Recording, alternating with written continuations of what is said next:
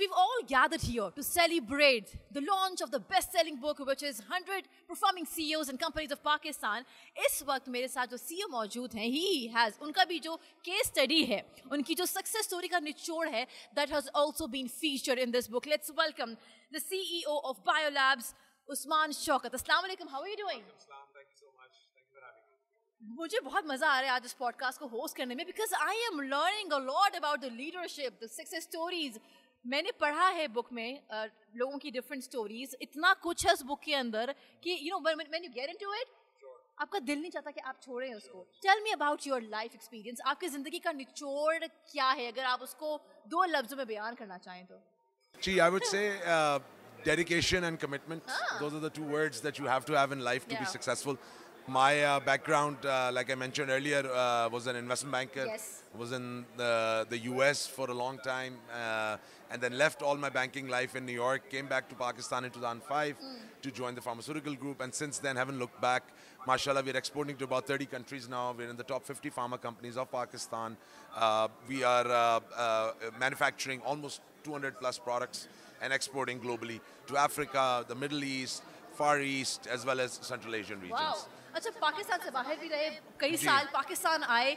What were the challenges that you initially faced or maybe still facing? Are there any challenges, Yes. Mr. Shaukat? Yes. Indeed, coming from the US and the American work ethic, I mean, there were a lot of challenges initially, especially when it comes to professional life, social life. But you know, then again, there are opportunities in Pakistan that you do not have abroad. You know, if you look at America or Europe, saturated markets, there's not a lot of opportunity for you to grow just because there's so much competition. Pakistan may, of course, there are challenges, but at the same time, there's a lot of opportunity because there's a lot of vacuum in a lot of industries. People are just not filling the gaps here. जो बाहर बहुत अच्छी तरह हो चुके हैं. Every niche is completely catered. But in Pakistan, of course, high risk, high return. So that's the basics of economics, and I think the opportunity is immense over here. Amazing. Achha, Biolab has been, if I'm not wrong, it has been in the industry since 30 years, if I'm not wrong. 30 years, right? yes. I want to know one thing. कैसे emotional intelligence को balance किया जा सकता है? Because that is something which we all strive for, which we all go through. How do you manage it? EQ versus IQ, right? That's the big question these days. And when I went to college in America back in the 90s, हमें जब business पढ़ाया जाता था, तो we would study accounting, economics, marketing. But now EQ is becoming a subject in all the major business schools. Amazing. Harvard has a course around it, stress management. I mean, I believe if you are not able to manage stress, that's a big part of EQ. How do you control anger? How do you control emotions? How do you deal with people? You may have a great IQ, but if you're not too good on the EQ side, you know, guess what? You're not going to be really successful. A great CEO who loses his temper, shouts at people, cannot control his anger is not a great CEO at the end of the day. So EQ is very important. So how do you manage it? Stress management. Stress management is one of the biggest, you know, tools that I use. Usme, the biggest thing that I do is that I try and spend time, quality time on my passions. You gotta have a passion. You gotta have passion. Yes, you gotta have passion about something other than work. Oh, wow. So you have work, and then you have some passion. So I do a lot of work, charity work. I do, you know, I'm part of a lot of charitable organizations. All right. Entrepreneur organization, ek hamari international organization. I'm a president of that. Amazing. So fostering, you know, the community, taking the community forward with you.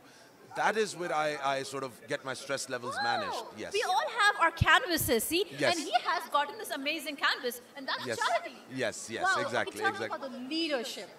Yes. What is leadership according to you? Leadership, according to me, is being able to serve people. It is not about driving people. It is not about telling people what to do. It's about, I call it servant leadership. You have to go to servant leadership. What is servant leadership? Servant leadership is a new concept that's coming out. Rather than being a boss that goes up and says, do this, do this, do this, you go to your team and you say, how can I help you do your job better? Rather than saying, you didn't do this, and you know, better get this job right.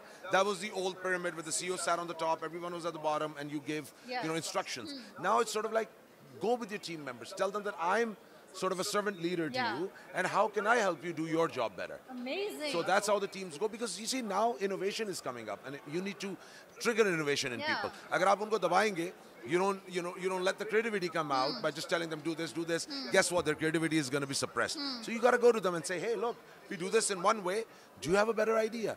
Do you have a better suggestion? How do we do that? In the past, employees were never asked. They were given tasks and they were said, just ye kijiye, and this is what you're supposed to do. Now you go to them because, there's so much information out there that you have to let their creativity come out as so, well.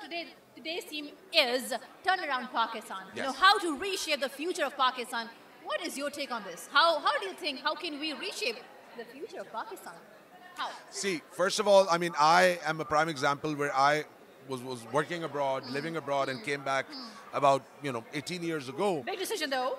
Yes, to contribute to this country. Yeah. And there was a reason, there was a motivation behind it, because I have a strong belief in this country. 222 million people, sixth most populous country in the world with a youth population. Those are all the drivers for growth. We are a consumption-based economy. We need food, we need medicines, we need consumables. If you look at the West, you have aging populations.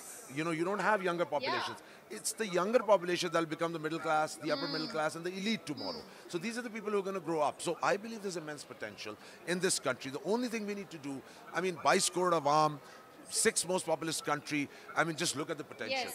We just need to sort of align our objectives. I think we were just talking inside as well in Turn Around Pakistan, Mr. Hassan Iqbal mentioned that we need to have a charter of economy. I think a charter of economy is needed the most because, you know what, youth is getting disillusioned. Yeah. Every time there's political uncertainty, guess what, the policies change. Because like a local investor is hesitant to invest, forget foreign investors. They're never going to come. So in this climate, you have to give people continuity of policies. No political party that comes into power should be able to change the policies, be it for the oil sector, the pharma sector, chemical sector, any sector. So we need to have a charter of economy, I think, it's to turn around Pakistan. Fruitful conversation that I'm having Thank from you. you. I would just like to ask you last Sure. question, and then we'll wrap up this podcast. Sure. What is the definition of a success according to you? Success to me is measured in being content. Success comes in various forms. Some people call money success. Some people call title success. Some people call, ranking success, that my company is ranked here. But I believe that all of this is immaterial if you're not content.